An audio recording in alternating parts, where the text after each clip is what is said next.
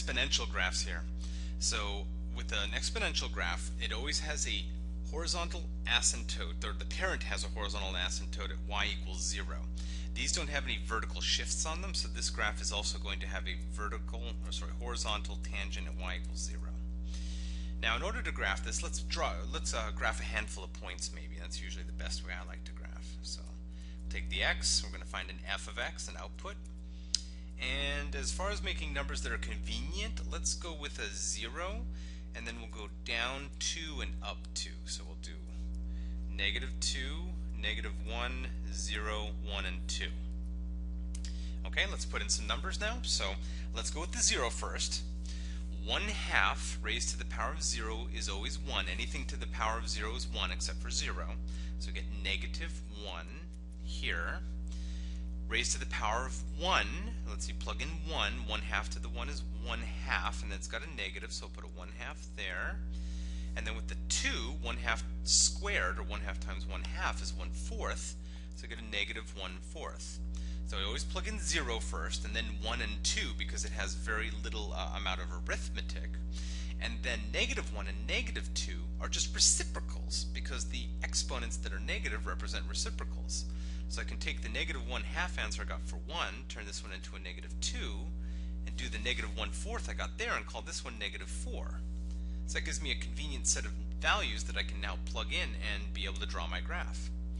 Okay, so 0 gave me -1, do that one right there. 1 gave me -1/2, so I'll have to go in there. 2 gave me -1/4.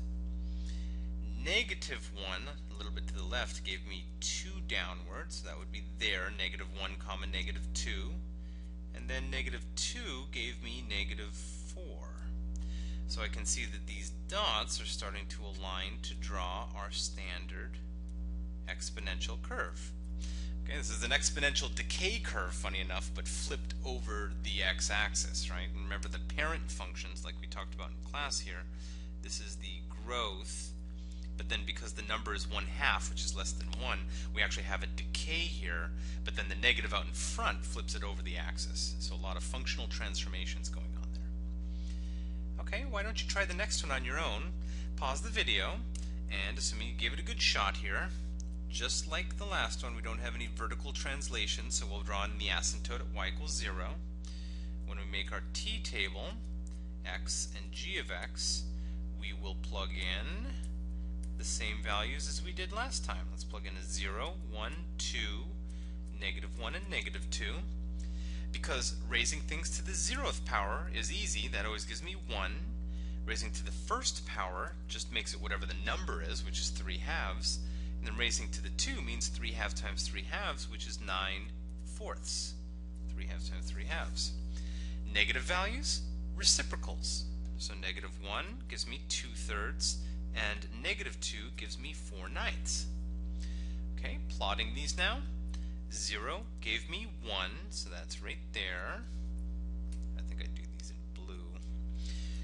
1 gives me 3/2, so that's 1.5. So I guess I'll go to about there, somewhere between 1 and 2. 9/4 is 2 1/4, so when I stick in 2, I need 2 1/4. So I'll go up to like there-ish. And then for the reciprocals, 2/3 is about 0.6, and 4/9 is about 0.4. So this graph looks like it is growing like this. So it looks very much like the parent this time, because notice that the number 3/2 is indeed bigger than 1.